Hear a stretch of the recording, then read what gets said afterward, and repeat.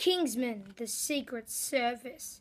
So Kingsman, the Secret Service is about Colin Firth. He is a part of this spy sort of group named Kingsman. One day he takes a normal, well, not normal, like a naughty sort of person, like drugs, crime, that sort of person, and Colin Firth takes that guy under his wing. And now we have a movie of training, and then badass, and then training, and then badass. There's the movie. And I really liked Kingsman.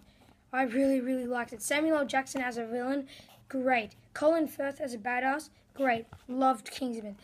The greatest thing about Kingsman is the way how it parodies James Bond.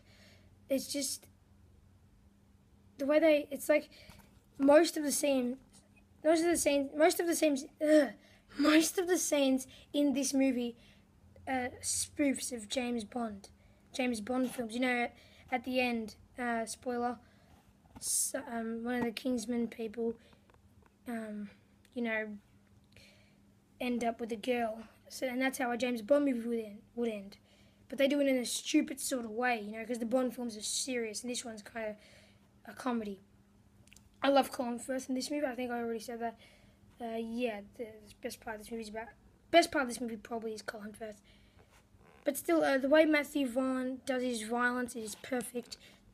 Samuel L. Jackson with his lisp as a villain is perfect. And the way how the villain Samuel L. Jackson can't stand the sight of blood. That's just hilarious. But still, thank you for watching my review of Kingsman. I'm going to give Kingsman an 8.4 out of 10. Peace.